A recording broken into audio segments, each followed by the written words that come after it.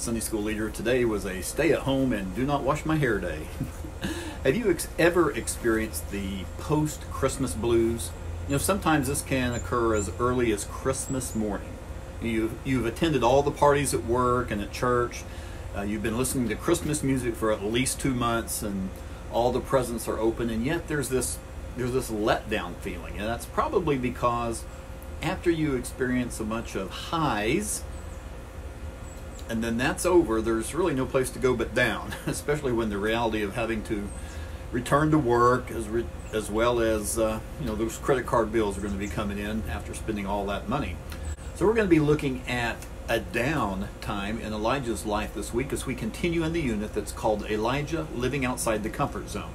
This is the 5th lesson in the unit, and it's called Serve Even When Discouraged, from 1 Kings chapter 19. And the point of the lesson is this: don't let discouragement keep you from serving. Well, in our previous lessons in this unit, we've seen that Elijah experienced several miracles, didn't he? He was miraculously fed by ravens. He escaped into enemy territory, and there a widow took him in. All the widow's oil and flour never ran out. And then last week, we studied about the biggest miracle of all, when the showdown between him and the prophets of Baal happened, and God showed up big time. And now, as we look at the first 5 verses of 1 Kings chapter 19, we see that Ahab, the king, goes back to Jezebel, his wife, who appears to have the actual power behind the throne, and he tells her about the slaughter of the Baal prophets at Mount Carmel. Then Jezebel sends this message to Elijah: "May the gods punish me ever so severely if I don't make your life like one of them by this time tomorrow." Well, if you or I had received that message from the monarch of our country, we would probably do the same thing that Elijah did. He ran for his life. Now, Mount Carmel is up north, due west of the Sea of Galilee, and Beersheba is about 112 miles south of Mount Carmel, pretty much on the south border of Judea, due west of the south end of the Dead Sea. This is where Elijah left his servant, and then Elijah went on another day's journey into the wilderness. He found shade under a broom tree, and it was there that he prayed that he would just die. He'd had enough, and he didn't feel like he was making any difference in the world. Well, let's not get too hard on Elijah. Have you ever worked on a project, taught a Sunday school lesson, something like that, and you were pretty proud of it? You thought you did a great job, and many people complimented on you, complimented what a good job you did, and then maybe that one person, just that one person, made somewhat of a critical remark. You know, sometimes just that one negative comment can burst the balloon of all the kudos that you've received. And with us, there's not even that threat of the loss of life involved. But in our story this week, Elijah was threatened with death within 24 hours. Sure, he was scared. Now, did he act hastily and run when he should have relied on God to protect him? Well, sure he did. Now, we can armchair quarterback that, all the wrong decisions of all the Bible characters, but we need to be careful not to neglect the log protruding from our own eye when we do that. Now, we know James 5:17 tells us that Elijah was a man just like us, and when we quote this verse, we usually mention that when we're talking about the power of prayer, since the rest of this verse talks about how his prayers kept the rain from falling for 3.5 years. But Elijah was human like us. He wasn't this Bible superhero that could do no wrong. He made mistakes. He ran when he should have prayed. He had his pity party, as we do so often. He was a man just like us. Now, in what I'll call professional ministry, we don't have the fear of death, usually, but there is that fear of losing one's job. Now, here's just some statistics from the Barna Research Group. About 1,500 pastors each month leave the ministry. Now, that's not changing from one church to another. That's leaving the ministry entirely. And sometimes that's their own decision. It could be due to burnout or pressure from their spouse or some other factors. Other times it's not. It's not their decision and not their fault. Maybe they preached on a subject that the congregation didn't want to hear. Maybe the pastor felt God leading the church in one direction and the people disagreed.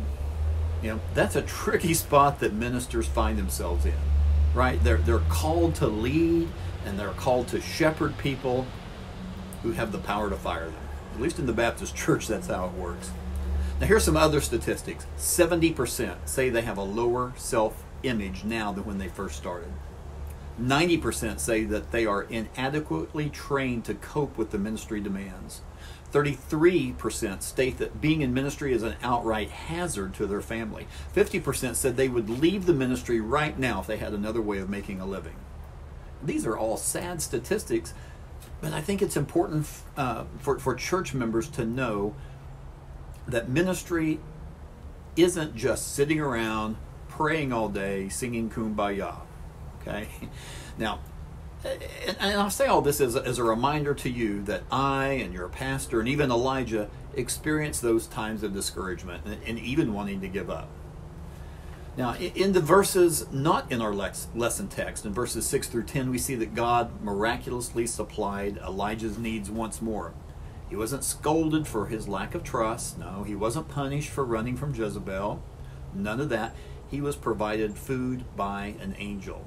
And he was strengthened, and he traveled down to Mount Horeb. Now, we also know Mount Horeb as Mount Sinai. That's where Moses received the Ten Commandments. Now, just like a child who's in distress and wants to be in the comforting arms of their parents, Elijah, he wanted to be comforted by his heavenly Father. And even though the Lord spoke to him wherever he was, there had to be something comforting about being in the spot where God spoke to Moses. And the Lord asked him, what are you doing here, Elijah? And this is where he broke down and he had a little pity party. In his perception, he was the only one left in Israel who loved the Lord, because all the other Israelites, in his mind at least, had rejected God's covenant. Then we get down to verses 11 through 14, and God told Elijah to go stand on the mountain, and the Lord's going to pass by. Now, if you've been in church for a few years, you probably remember this part of the story, right?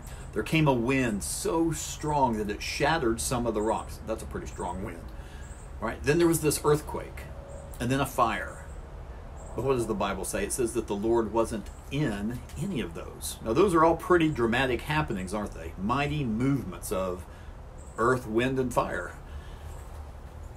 But then there was a gentle whisper, or that still small voice. And the Lord was in that. And again, I have to admit, I'd love to witness a mighty movement of God, or this unexplainable miracle. Like, can he work in ways like that are spectacular? Certainly, he has and he does, but in my opinion, more often than not, he works in and through what we would consider the mundane, the quiet things of life, that still small voice. And if we're constantly looking for the grandiose, we're going to miss what God's doing right under our noses. Another take on this is that if we live, or if we fill our lives with a lot of noise, we're going to miss the gentle whisper of God. Now, what did Elijah do when he heard and he recognized that God was in the whisper? He covered his face with his mantle. Now, a mantle was simply a cape worn to ward off the cold. Now, all through this story, we've seen God speaking to Elijah. In verse 9, it says this, and the word of the Lord came to him. Verse 11, the Lord said. In verse 15, the Lord said to him. But in verse 13, it doesn't say that. It says, then a voice said to him. Now, I really don't know if that has any significance or not. I'm assuming that this is also God repeating the question to Elijah. You know, what's also interesting here is that Elijah replied to the same question exactly the same as he did before. As exactly the same way he did before that earth, wind, and fire and whisper experience. In the last of our verses this week, verses 15 through 18, Elijah gets an assignment.